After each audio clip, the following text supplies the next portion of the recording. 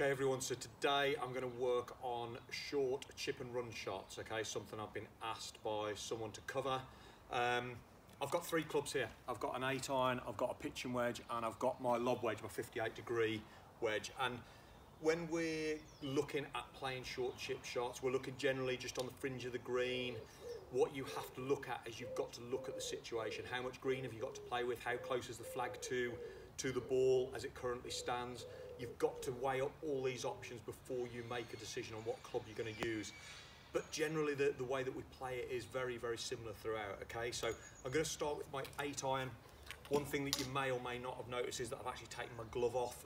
That's something that I tend to do with shorter chip shots, okay? It might be something that you might just want to experiment with yourself. I just feel it tends to give us a little bit more feel. Very simple, okay? We're going to position the ball pretty much in the middle of the feet, okay?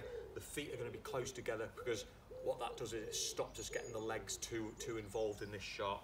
And then if we think about the weight being 50-50, all I want to do is I want to slightly lean into that front foot, okay? So my sternum goes slightly forward. I just feel that slight weight moving into that front foot.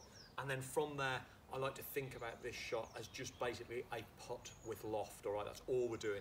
We don't want to get any wrist action involved in this shot at all, okay? So very simple, ball centered, lean to the front foot, and then just rock the shoulders. Now, obviously the 8-iron, because of the less loft on this club against, say, my lob wedge, that's going to come out quite low, and it's obviously going to run quite a lot. So I would think about that as maybe a sort of 20% carry in the ball flight with an 80% roll. And we're probably almost going to go completely opposite when we go to a lob wedge. The setup really isn't going to change, okay? We're going to keep that ball in the middle of the stance.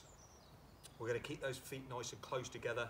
We're going to have that slight lean again, but because of the loft, the ball's going to pop up a little bit more. But again, no wrist action, please, in this shot, okay?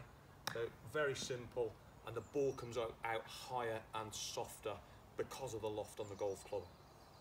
Just a really good tip that you might want to try if you're really struggling with this shot is just try to feel that you put your hands up a little bit more, so you stick the toe of the club down in the ground a little bit, okay? Makes it very difficult to hit the ball heavy if you do that, okay? It's putting that club more upright, almost like a putter. And maybe just try with your putting grip as well, all right? Because we're trying to take wrist action out of it. If we go nice and high with those hands and then just make the putting stroke, that can work really well too, okay? So nice short shot, same setup, a little bit of lean, up with my putter, okay, nice high wrists, and then I can play that shot.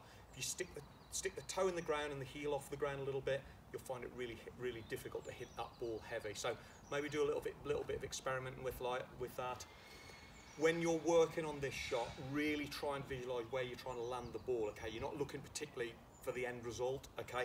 Really focus on where you want that ball to pitch.